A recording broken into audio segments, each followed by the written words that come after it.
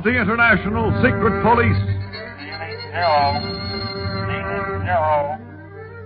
Ceiling zero.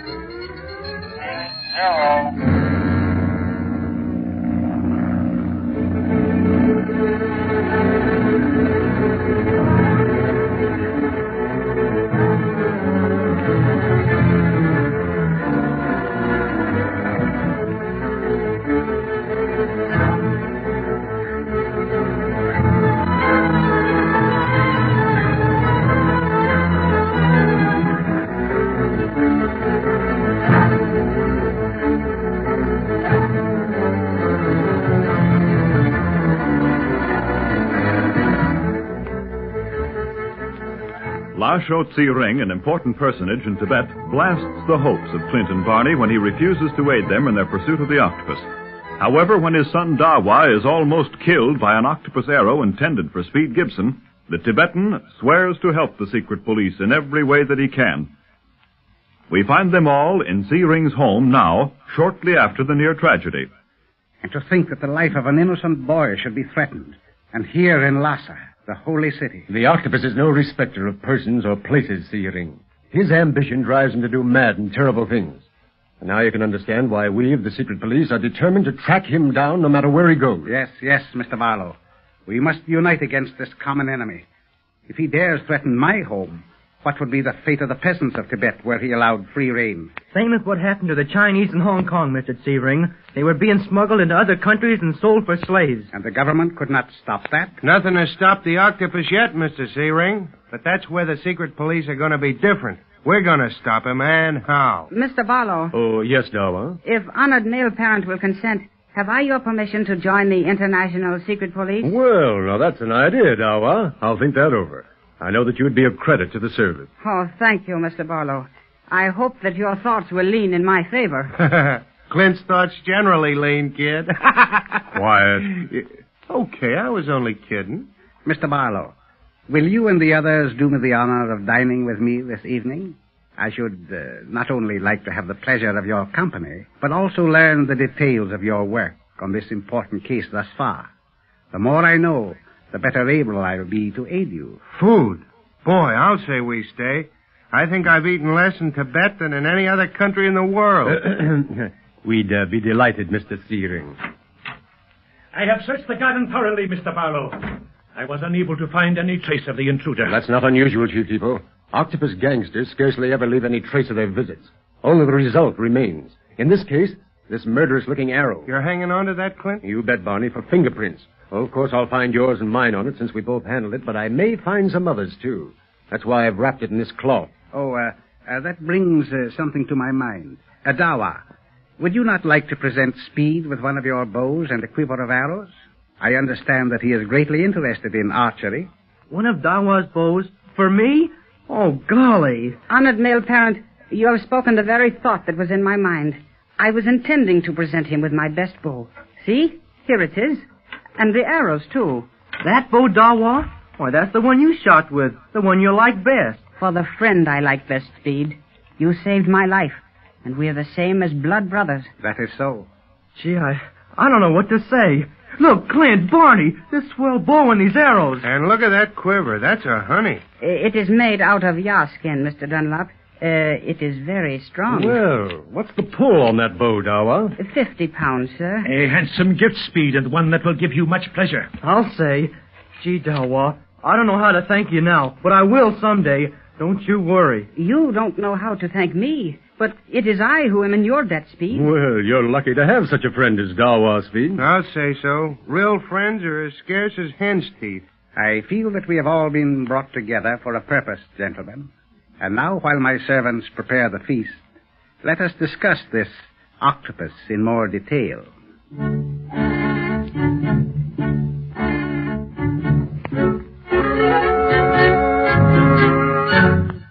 Guan Hu, you think you will be able to take care of the slaves that are to be brought here tonight? See that they are imprisoned in the soundproof rooms, that none escape to give an alarm? Aye, master. Where shall you be? In Lhasa. Lhasa? Is that wise? Why not? As Paul Mcnear, I have good reason to visit the city once in a while. I have not thus far. And this fact might arouse a certain suspicion. Besides, there is one in Lhasa I would like to know. Who is that? A Tibetan. Lasho Tsiring, an important man, Quan Wu.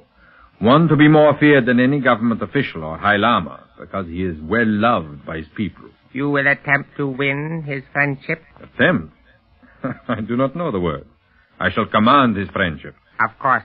He owns a vast amount of property, much of it near this pass of the Iron Dagger. Since the slaves will be brought over his property at night, it is well that he should trust me, since then his guards will not be riding his boundaries. Guard? He also owns vast herds of yas and sheep. I understand. When will you return, master? Sometime tomorrow. If I am detained, I shall let you know over the shortwave radio. From Lhasa? Where will you find one you can use? Fool, have you forgotten the secret set hidden in my car? Ah, that one. Yes, I had forgotten. I do not know if I should leave you in charge of the castle or not. Yes, master, you can trust me. I hope so, Quan Wu. For your sake, I hope so. And now order the car. I shall leave immediately by the secret passage. Tell the workers to be sure there are no travelers in the pass when we drive out of the hidden garage. I shall relay your command at once. Wait. Yes? While I am absent, have the men build a garage of some sort near the foot trail that leads up to this house. Once I am seen in the car must be visible should anyone call on me. Else they shall wonder. True. That shall be done, master. And now I shall go to Lhasa and see what Lasho Tsiring has to say for himself.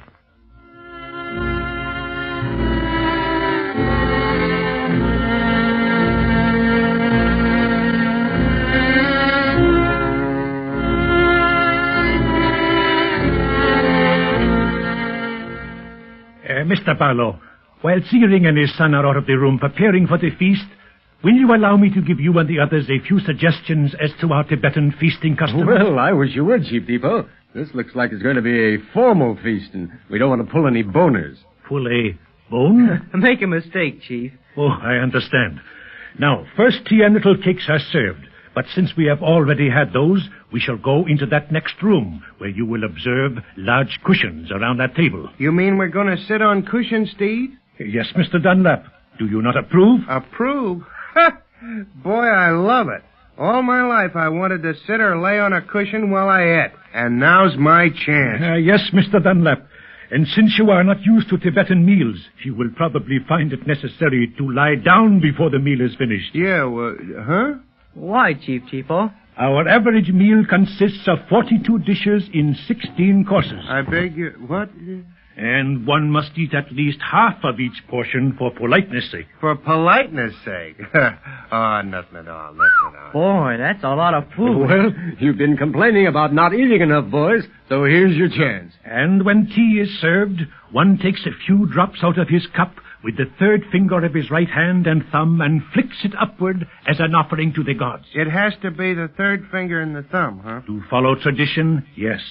Well, I never used a teacup as a finger bowl, but I guess there's always a first time. It'll be raining tea if you get Barney started at that, Chief Tipo. Hey, that's not fair, kid. I know my table manners. So do we. That's why we're worried. Uh-oh, there's the dinner gong. The feast is ready. Will you come, my friends? You bet. Sure, come on, boys. Is this going to be a regular Tibetan meal, Dawa? Yes. My honored male parent made it a feast in your honor, Speed. Mine? Gosh. Hey, pipe the silver dishes and the chopsticks. Don't tell me I gotta eat with them things. Yes, now pipe down. Yeah, but Clint, I'll starve if I have to eat with chopsticks. I can't balance my grub on them skinny pieces of wood. And what if they had peas? Oh, but these chopsticks happen to be ivory. Wood or ivory, all the same skinny. Welcome to our humble table, gentlemen. Mr. Barlow, will you sit here? Speed next to you. Mr. Dunlap, on the next cushion. My son, take your usual place on my right hand. And Chief Tipo will take the remaining cushion. Thank you. Say, this sure looks like a lot of food, Mr. Searing.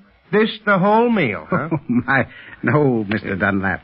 What you see are merely the hors d'oeuvre and appetizers. Honored male parent, may I make the tea offering to the gods this time? Yes, my son. Then will you all join me in the offering?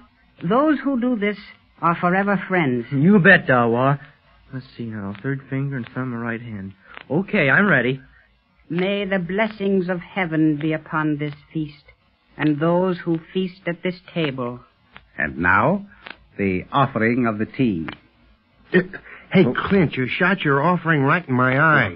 Well, I'm sorry, Barney. I'm not quite up on this, I guess. Perhaps you find this custom curious.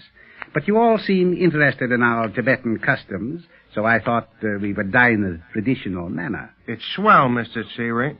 Oh, what's this? It is a bowl of macaroni, Mr. Dunlap. And I'm supposed to eat macaroni with chopsticks? Will they give you trouble? Well, that macaroni's going to be kind of slippery on this ivory. We shall procure knives and forks, then, for all who desire them. What about you, Speed? The servant can supply you. I'm going to use the chopsticks, Dawa. I learned how in Hong Kong. It's easy after you know how. Yeah, but I'd starve while I was learning. Good old knife and fork. Thanks, Searing. You are most welcome. Here is the rest of our first course. You mean all that is only the first course? Why, yes, Mr. Dunlap. Here is sweet sa, a Chinese vegetable. And here, sheep's kidneys and Chinese sea slugs. They increase your strength. Quick, Speed. Slip me a sea slug. If this is just the first course, my strength is going to need increase. Leonard One. Yes, Chute? A visitor is within your house. Yes? The Honorable Paul Mcnear. Mcnear, the octopus. In this house? What can it mean? Gentlemen, we shall continue our feast, and when we are completely done, we shall see the Honorable Paul Mcnear.